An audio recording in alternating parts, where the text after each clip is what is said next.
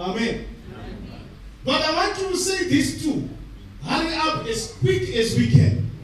And that's what I'm also doing. God will not in no wise be in debt to any man. God won't be debted to any man. If you have done what you have done for God, and you have forsaken all, God will repay you 1,000-fold.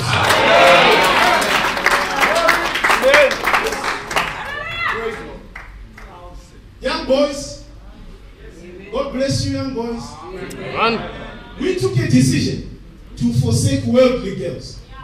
And God gave us jewels. Wives and wives in their husbands.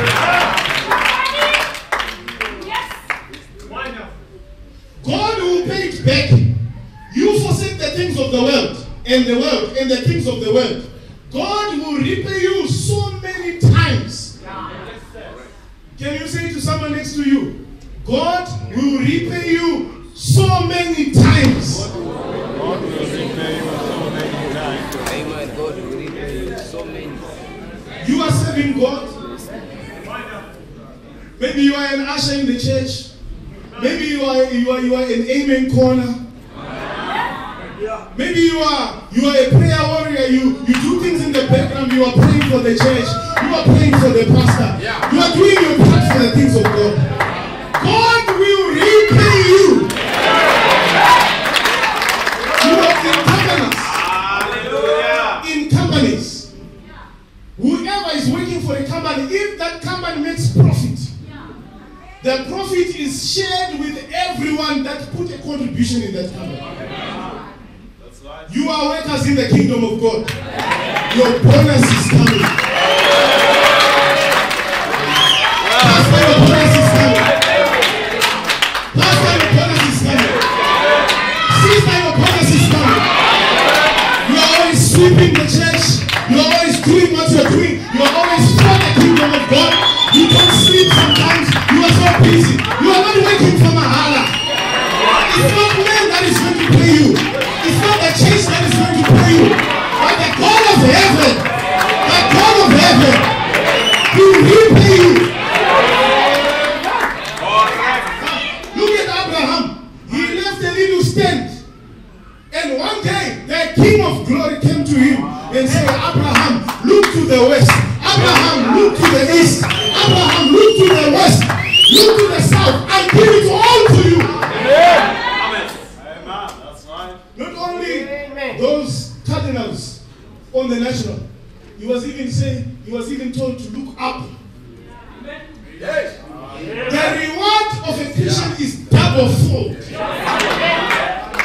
You have got eternal life that God gives you, but He won't forget you on the earth here. Amen. He won't forget you. Yes. Hallelujah. Is there someone who believes it? Amen. Those Yes, that sir. believe it, can I hear an amen? Amen. Those that really believe it, can I hear a hallelujah?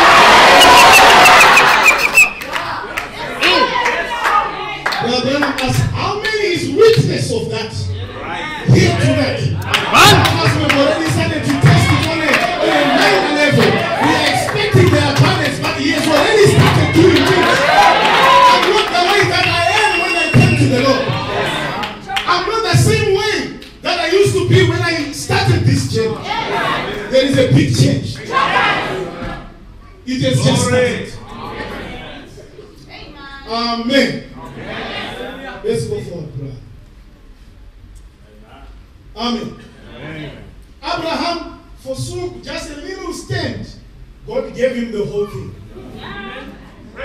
The thing that he was looking for, He just didn't give him a son. He made him father of all nations. He gave him in abundance. Something difficult to mention behind the pulpit, but it's so true.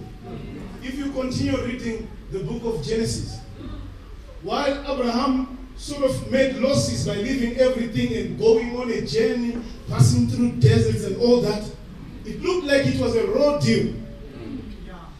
But when you read down the line, you continue with the book of Genesis. You hear the Bible saying, now Abraham was rich in gold and silver. How did he get it when he's a sojourner? He's always on the things of God.